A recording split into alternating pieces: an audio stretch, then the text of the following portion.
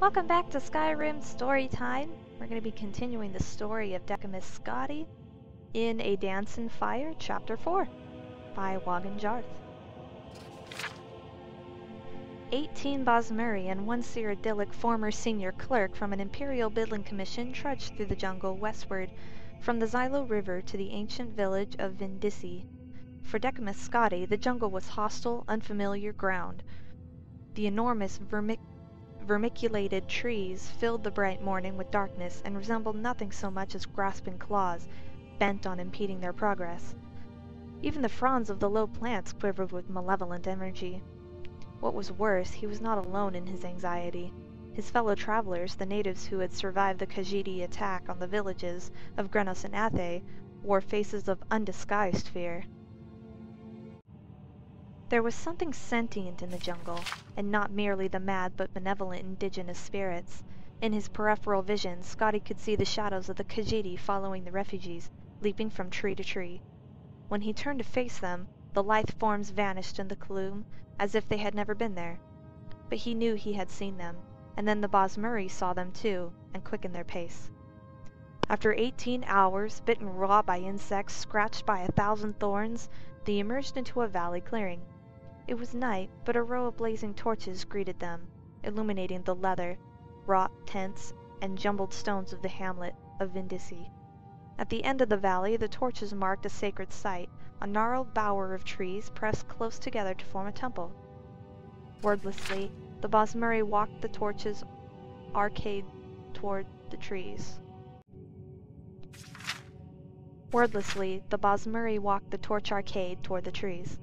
Scotty followed them. When they reached the solid mass of living wood with only one gaping portal, Scotty could see a dim blue light glowing within. A low, sonorous moan from 100 voices echoed within. The Bosmuri maiden he had been following held out her hand, stopping him. "You do not understand, but no outsider, not even a friend, may enter," she said. "This is a holy place." Scotty nodded and watched the refugees march into the temple, heads bowed. Their voices joined with the ones within. When the last wood elf had gone inside, Scotty turned his attention back to the village. There must be food to be had somewhere. A tendril of smoke and a faint whiff of roasting venison beyond the torchlight led him. They were 5 Cyrodiils, 2 Bretons, and a Nord. The group gathered around a campfire of glowing white stones, pulling steaming strips of meat from the cadaver of a great stag. At Scotty's approach, they rose up, all but the Nord, who was distracted by his hunk of animal flesh. "Good evening. Sorry to interrupt, but I was wondering if I might have a little something to eat. I'm afraid I'm rather hungry, after walking all day with some refugees from Grenos and Athe." They bade him to sit down and eat, and introduce themselves. "So the war's back on, it seems," said Scotty amiably. "Best thing for these effete do-nothings," replied the Nord in between bites. "Best thing for these effete do-nothings," replied the Nord in between bites. "I've never seen such a lazy culture. Now they've got the Khajiit striking them on land and the High Elves at sea. If there's any province that deserves a little distress, it's damnable Valenwood." "I don't see how they're so offensive to you," laughed one of the Bretons. "They're congenital thieves, even worse than the Khajiit because they are so blessed meek in their aggression." The Nord spat out a gob of fat which sizzled on the hot stones of the fire. "They spread their forests into territory that doesn't belong to them, slowly infiltrating their neighbors, and they're puzzled when elsewhere shoves back at them. They're all villains of the worst order." "What are you doing here?" asked Scotty. "I'm a diplomat from the court of Gehenna," muttered the Nord, returning to his food. "What about you? What are you doing here?" asked one of the Cyrodiils. "I work for Lord Atreus's building commission in the Imperial City," said Scotty. "One of my former colleagues suggested that I come down to Valenwood. He said the war was over, and I could contract a great deal of business for my firm rebuilding what was lost. One disaster after another, and I've lost all my money. I'm in the middle of a rekindling of war, and I cannot find my former colleague." "Your former colleague," murmured another of the Cyrodiils, who had introduced himself as Reglius. "He wasn't by any chance named Leodes Juris, was he?" "You know him?" "He lured me down to Valenwood in nearly the exact same circumstances," smiled Reglius grimly. I worked for your employer's competitor, Lord Vannick's men, where Leodes Juris also formerly worked. He wrote to me asking that I represent an Imperial Building Commission and contract some post-war construction. I had just been released from my employment, and I thought that if I had brought some new business, I could have my job back. Juris and I met in Athe, and he said he was going to arrange a very lucrative meeting with the Sylvanar. Sylvanar. Scotty was stunned. Where is he now? I'm no theologian, so I couldn't say, Regulus shrugged. He's dead. When the Khajiit attacked Arthe, they began by torching the harbor where Juris was readying his boat. Or, I should say, my boat, since it was purchased with the gold I brought. By the time we were even aware of what was happening enough to flee, everything by the water was ash. The Khajiit may be animals, but they know how to arrange an attack. I think they followed us through the jungle to Vindisi, said Scotty nervously. There was definitely a group of something jumping along the treetops. Probably one of the monkey folk, snorted the Nord. Nothing to be concerned about. When we first came to Vindisi and the Bosmuri all entered that tree, they were furious, whispering something about unleashing an ancient terror on their enemies. The Breton shivered, remembering. They've been there ever since, for over a day and a half now. If you want something to be afraid of, that's the direction to look. The other Breton, who was a representative of the Daggerfall Mages Guild, was staring off into the darkness while his fellow provincial spoke. Maybe. But there's something in the jungle, too, right on the edge of the village, looking in. More refugees, maybe? Asked Scotty, trying to keep the alarm out of his voice. Not unless they're traveling through the trees now, whispered the wizard. The Nord and one of the Cyrodiils grabbed a long tarp of wet leather and pulled it across the fire, instantly extinguishing it without so much as a sizzle. Now Scotty could see the intruders, their elliptical yellow eyes and long, cruel blades catching the torchlight. He froze with fear, praying that he too was not so visible to them. He felt something bump against his back, and he gasped. Regulus's voice hissed from up above. Be quiet for Mara's sake, and climb up here. Scotty grabbed hold of the knotted double vine that hung down from the tall tree at the edge of the dead campfire. He scrambled up as quickly as he could, holding his breath lest any grunt of exertion escape him. At the top of the vine, high above the village, was an abandoned nest from some great bird in a trident-shaped branch. As soon as Scotty had pulled himself into the soft, fragrant straw, Regulus pulled up the vine. No one else was there, and when Scotty looked down, he could see no one below. No one, that is, except the Khajiit, slowly moving towards the glow of the temple tree. Thank you, whispered Scotty, deeply touched that a competitor had helped him.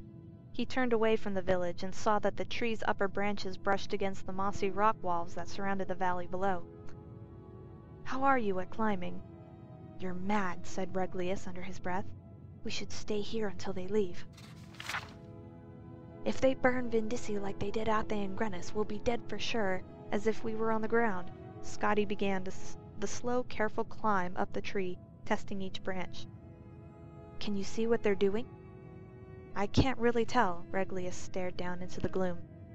They're at the front of the temple.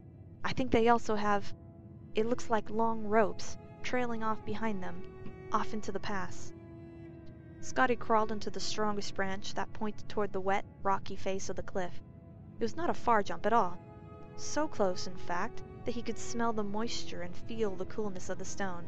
But it was a jump nevertheless, and in his history as a clerk he had never before leapt from a tree 100 feet off the ground to a sheer rock. He pictured in his mind's eye the shadows that had pursued him through the jungle from the heights above. How their legs coiled to spring, how their arms snapped forward in an elegant, fluid motion to grasp. He leapt. His hands grappled for rock, but long, thick cords of moss were more accessible. He held hard, but when he tried to plant his feet forward, they slipped up skyward. For a few seconds he found himself upside down before he managed to pull himself into a more conventional position. There was a narrow outcropping jutting out of the cliff where he could stand up and finally exhale. Regulus! Regulus! Regulus!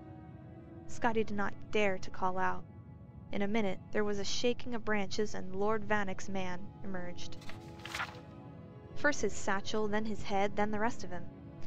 Scotty started to whisper something, but Regulus shook his head violently and pointed downward.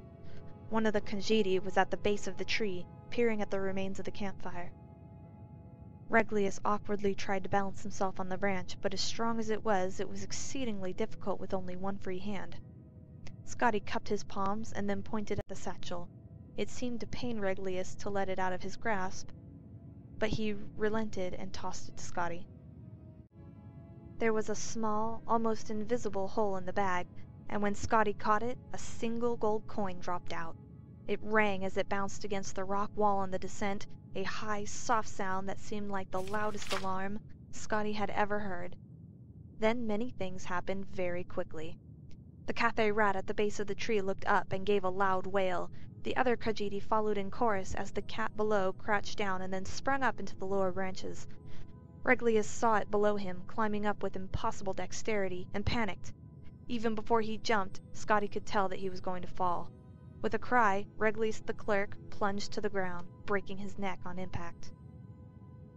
A flash of white fire erupted from every crevice of the temple, and the moan of the Bosmeri prayer changed into something terrible and otherworldly.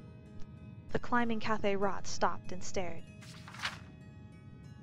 "Kirgo," it gasped. "The wild hunt." It was as if a crack in reality had opened wide.